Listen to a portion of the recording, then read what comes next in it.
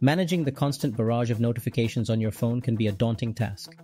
Fortunately, there is a simple solution: assigning custom sounds to your apps. By doing so, you can quickly identify which app is alerting you and stay on top of your updates with ease. Here's how you do that on your Galaxy S23. To get started, pull up the app drawer and locate the app you want to change the notification sound of. In this tutorial, let's use TikTok as an example.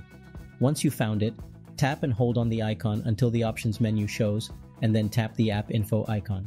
On the next screen, tap Notifications, and make sure that the switch next to Allow Notifications is enabled. At the bottom part of the screen, find and then tap Notification Categories. You will then see a bunch of options to choose from. In this tutorial, let's choose Comments, so tap on it.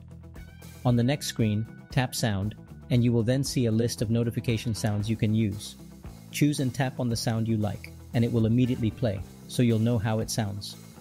Once you've made your choice, tap on the back key at the top left corner of the screen, and your choice will be saved. Since we've changed the notification sound for comments, you'll hear it every time someone comments on any of your videos. If you want, you can also change the notification sounds for likes, direct messages, and other functions.